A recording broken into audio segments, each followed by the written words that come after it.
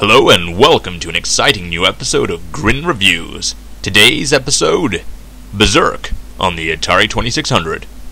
What we're looking at right now is the cover of Berzerk for the Atari 2600, and I know what you're all thinking.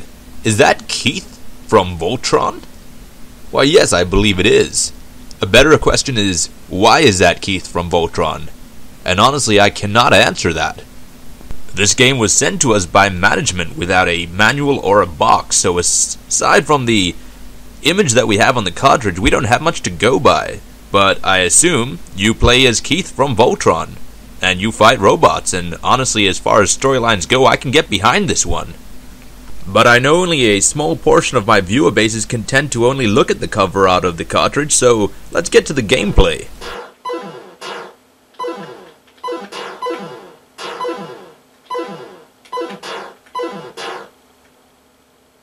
The first thing you notice for Berzerk on the Atari 2600 when you turn on the game is the vibrant color choice. The blue on black stands out perfectly, and all the other characters are also perfectly visible. It is, perhaps, through its simplicity and vibrant color choices, the most beautiful game I've seen on the system so far. In many ways, Berzerk plays quite similar to Halo 2600, and in many more ways it does not. So let's explore them now. The first major difference is the simplicity itself. When you look at Halo 2600, your little green character does look like the Master Chief you see on the cover. However, when you look at Berzerk, your character in-game looks nothing like the Keith you see on the cover. While I do prefer the walk cycle in Berzerk over that of Halo 2600, I don't like how it appears to have a hula hoop appearing in its midsection every step it takes. On top of this, while the Berzerk character's design does look cool, it causes a minor glitch where the enemy's shot can pass between the hole between your head and body. This does not seem right to me.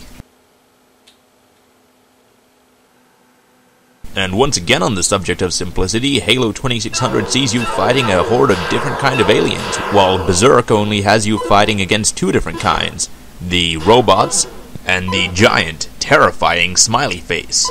And when it comes to directional shooting, in Halo 2600, the bad guys can shoot in all directions, while you can only shoot left and right. But over in Berzerk, the bad guys can only shoot up, down, left, and right, while you can shoot in all directions. However, neither of these choices are really better. I mean, in Halo 2600, you have the advantage of being able to strafing fire, while in Berzerk, you have the advantage of having more angles to shoot from. So really, you just have to adapt to either choice, and both of them work well in their respective games. It would, however, be completely awesome to see a fight between Keith from Voltron from Berzerk versus Master Chief from Halo 2600. I would pay big money for ringside at that fight. Another similarity these two games share is the movement speed of the enemies and their bullets, which increases every room you go to. This is perhaps where the similarities end, with the core gameplays of both games being completely different. In Halo 2600, you have a set goal, and once you complete the goal, you reign victorious. Over in Berzerk, however, there is no victory conditions. You simply have the goal of surviving as long as you can, and in all games, eventually the inevitable crushing defeat will catch you and destroy you.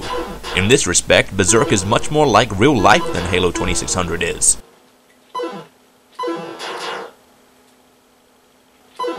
There are many different game variants within Berzerk that change the difficulty of the game. My favorite to play is variant number 9, which is the hardest as far as I can tell.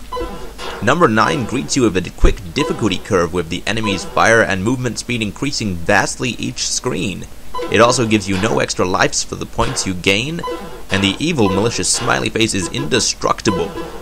These elements combined result in very quick gameplay, as you cannot really last very long at all. This is great if you're playing with a friend, because it means the controller will be constantly rotating.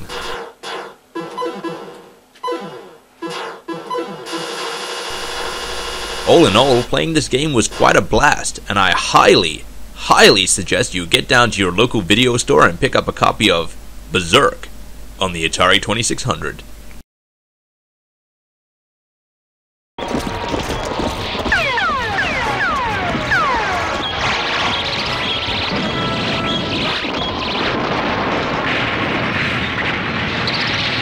Destroy everything that lives! The Voltron force must not survive!